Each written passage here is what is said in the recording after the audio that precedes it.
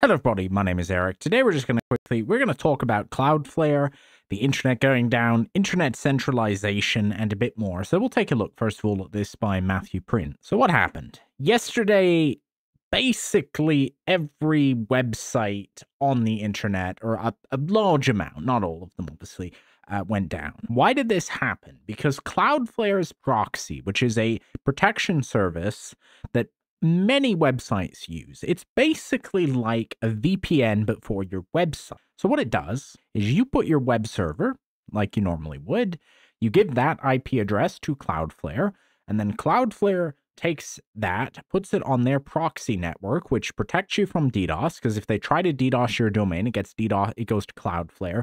They also do some caching, and they provide some other good services. It's a good product.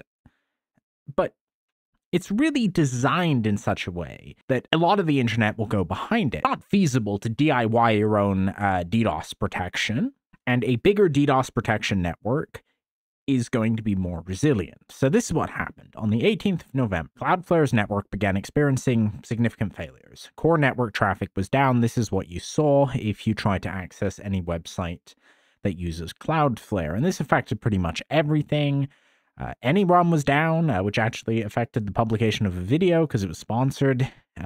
Tons of stuff. And even if Cloudflare wasn't in use, sometimes there would be a dependency, even Down Detector, the website that tells you if things are down, briefly went down, which is kind of hilarious. This issue was not caused directly or indirectly by a cyber attack or malicious activity of any kind. Now, they're making that clear.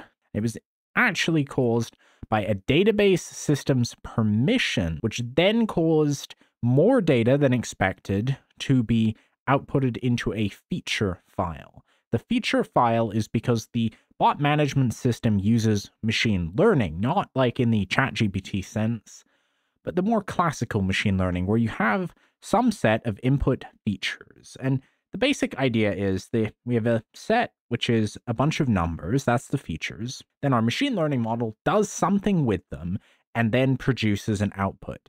In this case, it was producing a probability that the user was a bot. So it would say, this looks like it's probably an AI scraper.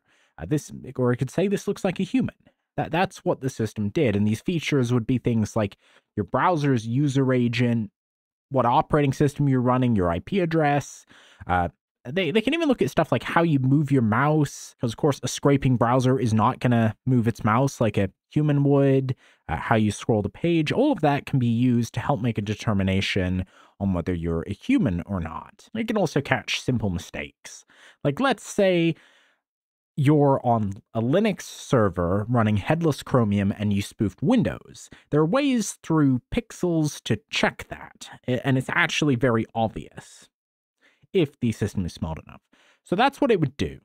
And the feature file essentially, I guess, would have had the weight. So when the firewall received a feature file that was bigger than expected, because of some performance optimizations, that completely broke. Now, this needed fast deployment. It's a bit like CrowdStrike in that sense, where we needed fast deployment because this is the file that has to keep up with the threats or the bots.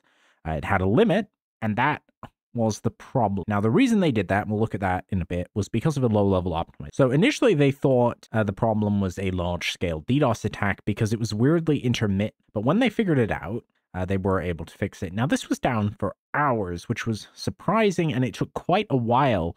So, of course, here Matthew is apologizing, given the large impact. So, here we can see. So, everything was good. Everything was good. Spike, and then it kind of came up and down, which is not what you normally, if you screw up your code, right, usually that instantly breaks everything. But there's a reason. Files being generated, and they were using a cluster. Some of the cluster had been updated with the bad output, and some of it still had the good output. So as a result, the file could either be generated good or bad, which created an intermittent issue until the update fully rolled out. Solved it by shutting that down and simply propagating a known good until they had fixed it. So basically everything Cloudflare does went down. So here is the proxy that we explained a bit earlier. So the security checks go through. There's a machine learning model that will take a bunch of data and try to figure out if you're a human. Now, they use ClickHouse for computing these feature rows, and they changed a permission, and their queries were written in a certain way. This seems like weird design that led to an oversized file being generated. So these error codes, and they've also, unrelatedly, been working to switch their proxy to a new one that is written in Rust. And a lot of people have been dunking on this because the Rust one catastrophically failed, while the legacy one failed in a different manner. So the Rust one ultimately panicked. That is the correct term for Rust. The old version, FL, did not see errors, but bot scores broke. So if you had bot protection, to my understanding, any visitor would be blocked. So this actually would have been the same outcome. But of course, if you didn't block bad bots, if you said, you know what, I'm going to allow all the bots, then your site would still, whereas if you were on the new proxy, that wouldn't work. Now, the other thing that happened was their status page went down, which they say is not hosted on their infrastructure so that it will stay up if Cloudflare goes down. So they thought an attacker was heavily trying to DDoS them into the ground, or it is big botnet flexing. So what actually went wrong? Well, the query behavior changed. So this is a distributed database. They have distributed tables, and the database is called default. So this, which was designed in such a way that under previous assumptions, this would have returned only the features. Well, now, because it's not querying by database, that started creating a monster file. So here's why it ultimately broke. Now, the reason why you would do this is because pre-allocated fixed size memory using that is generally going to be faster than dynamically allocating memory on the fly. Now, in the Rust version, there's an unwrap here. So features struct, then we do append with name, and then we do unwrap. Now, in Rust, an unwrap will simply terminate if the result doesn't go as planned. If you get an error, if you get an OK, you get the result. That took down a lot of Cloudflare. So what are they going to do? Well, it's a big one. Anyone who's into Rust would tell you using unwrap in production code is a no-no. There are exceptions, but unwrap should only be used if the condition is impossible. If you know, like your code generates everything, you know that a condition can only go one way, using unwrap can be more convenient than pausing it. In production level code, otherwise there should be some sort of fail-safe here so that this doesn't happen, because unwrap just terminates the worker, as we can see here. It just fails.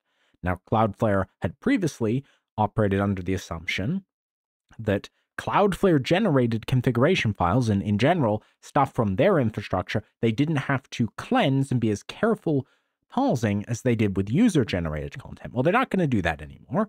They're going to enable global kill switches, try and catch this sooner, eliminate that, and review failure modes for all error conditions. Yes, this was the worst Cloudflare outage in years. Pretty much everything except for Google services was taken out, because Google has all of their own infrastructure, right? So YouTube, Google search, that still worked.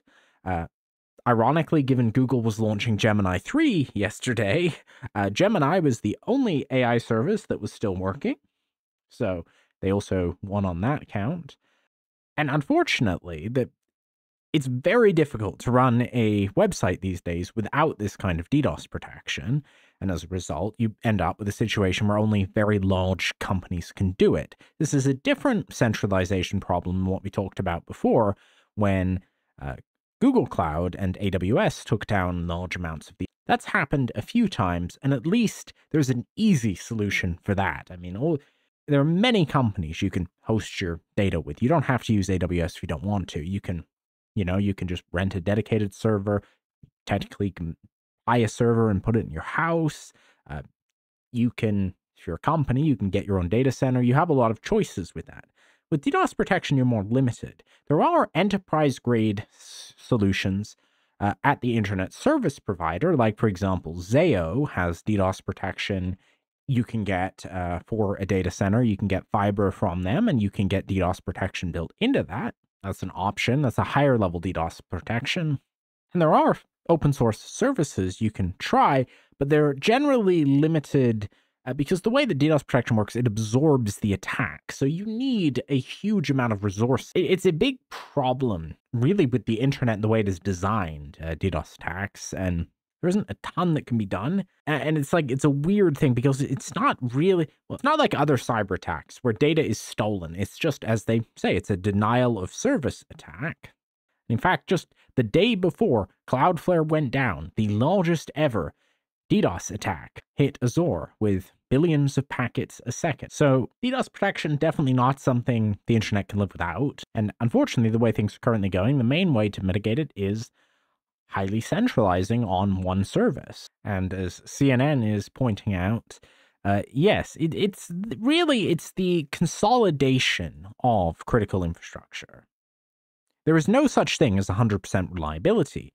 And when it used to be, and I even remember this a few years ago, when there was a problem, be like, oh, Reddit's down, okay. Or, oh, YouTube is down. That happened every so often.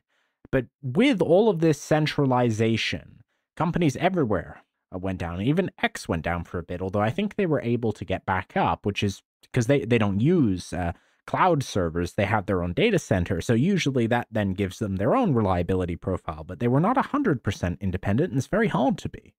And there's not a lot that can be done. It's concerning to me. And it's sort of concerning in general how much power CloudFlare in particular has. Matthew Prince himself has even made this point. He's written blog posts. CloudFlare, as a rule, are pretty permissive. They don't like disconnecting customers. I mean, they put up with, like, I know when they finally took down 8chan, he even said he wasn't 100% comfortable with that decision.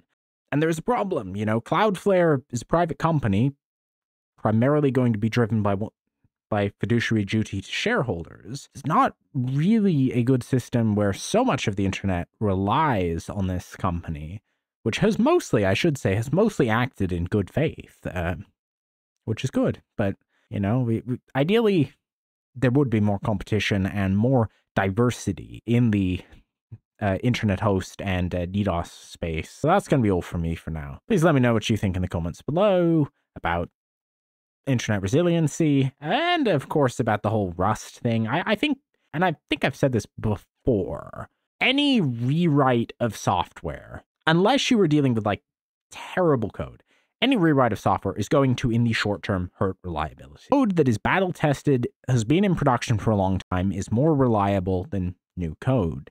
So any migration does introduce. I don't think this Rust code was great, but I don't think Rust, or even that Rust code, ultimately isn't the main issue here. So that's going to be all from me for now. Please let me know what you think. Bye.